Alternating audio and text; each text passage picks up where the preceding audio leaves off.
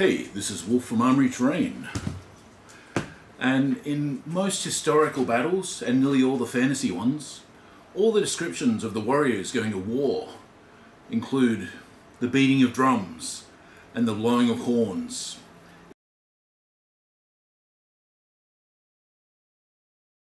Even the wailing of pipes. From personal experience though, if you bring bagpipes onto the field, you may as well check all the arrows at the end to see how many of them were shot by your own people. Nobody likes a bagpiper. Anyway, most LARPs that I've seen don't have too many musicians, which kind of really ruins some of the immersion and some of the fun. I mean, I can understand drums, or real drums, are expensive. And you don't want to take them on the field. They also have sharp metal bits hanging off them, and generally you just don't want to trash them. This, on the other hand, has just taken me about 3 hours to build, and including the kangaroo skin front on it, the total cost is about $20. That includes the plastic bin that it's based around. Now, you don't have to use leather on it, especially for those who are vegan and don't use any animal products. Vinyl works quite well. Even some of the heavier materials will work. After all, it's all about vibrating the inside of it.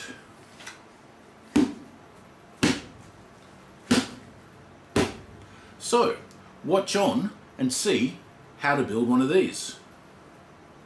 Right then, the first step to making this drum is to get a plastic garbage bin.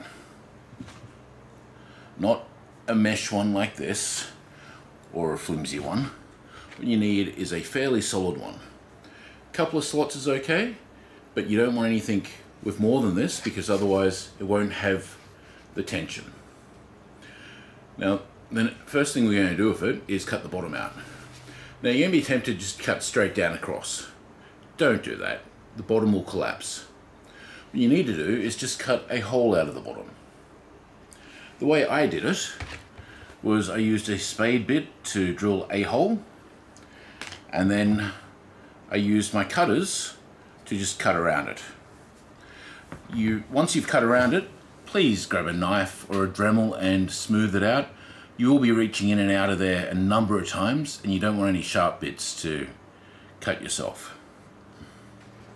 Now that we've got it to this stage, yep, you can still see me.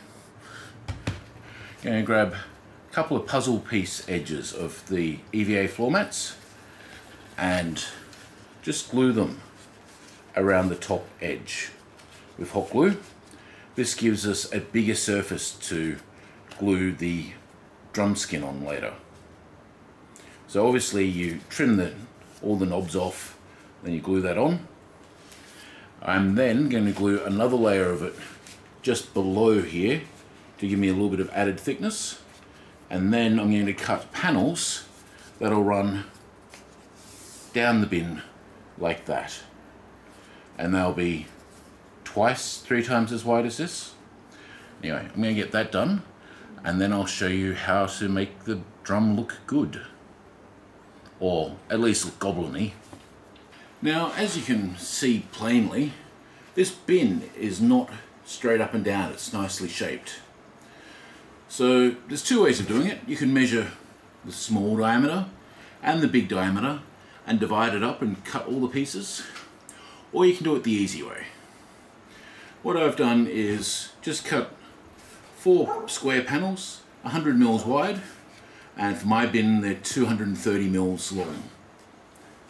I've then measured the gaps in between using a dressmaker's tape, or any soft tape would do it, and I've cut the pieces for each one. Now make sure you label these because they're going to be different sizes, or glue them on as you go.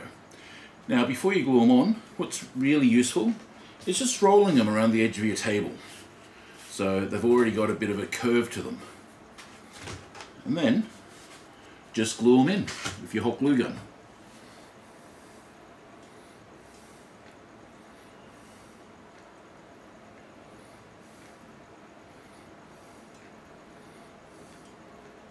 Now if they don't line up exactly, that's not really a problem. As long as they pretty much line up, that's all you're looking for. It is, after all, a Goblin war drum. So you can see that fills in there nicely. Now once I've glued these other three in, I'm going to grab my soldering iron and put in a bit of quick wood grain work into the foam. I'm sure everyone knows how to do that by now. Just grab the tip and score it down through the foam. Might be a good idea to wear a mask. This stuff's not particularly nasty when you heat it up, but it's not good for you either. Just off camera I've got a fan blowing, so with the mask and the fan, all the toxic stuff blows over that way, out through my open roller doors. So I'm going to glue these other bits on, mark the wood grain, and then throw some paint onto it. Once I've thrown the first layer of paint onto it, we'll discuss the next step. I was just going to leave it like this, but this is too rough even for me. So I've cut a very rough circle, which I'm going to glue onto there and also paint. And that should help finish it off somewhat. Next, I'm going to paint some tribal markings on it, since it's going to be a Goblin war drum, which will be basically in white and red triangles or shark teeth. So I'm going to slap that paint on, and then I'll show you how to skin this thing. Once you've decorated your drum as much as you want, and there's no actual limit on how much decoration you can put on it, it's entirely up to you and what sort of LARP that you have. Now these drums, they're great just to have as a drum, but they work so much better if you can hang them off a belt. So what I have done is, on the inside of the drum, I've gone into the slots that were already there, and I've just put a belt through, trimmed it down, and I'm going to use contact adhesive to stick it on so it will hang on a belt, so I can be hit more easily walking into combat. Now to skin this, I'm using a piece of kangaroo. You can use whatever you want, but I've got a tannery close to me that does kangaroo, so I can get seconds and damaged stock a lot cheaper than normal. So anyway, this one you're going to need contact adhesive for. So mark the diameter of your drum on the skin. So you can apply contact adhesive to it, contact adhesive to the top here, and then starting on one side, you can stretch it on until you've got a nice tight drum surface.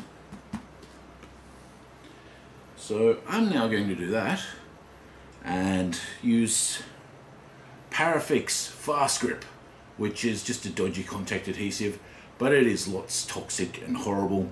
So I'm going to go put a mask on and do this, and once it's all stuck on, I'll show you the finished product. Okay, the drum is all finished. It's painted up with the crescent moon and some shark teeth around it, and it looks all in all not too bad.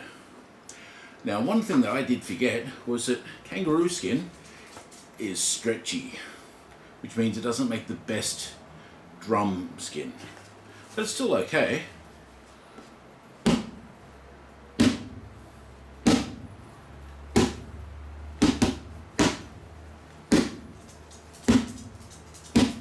Which is plenty good enough to march to LARP in. And if you're interested in how I made this bone that I'm hitting it with, there's a link to that video either up there or up there, somewhere there.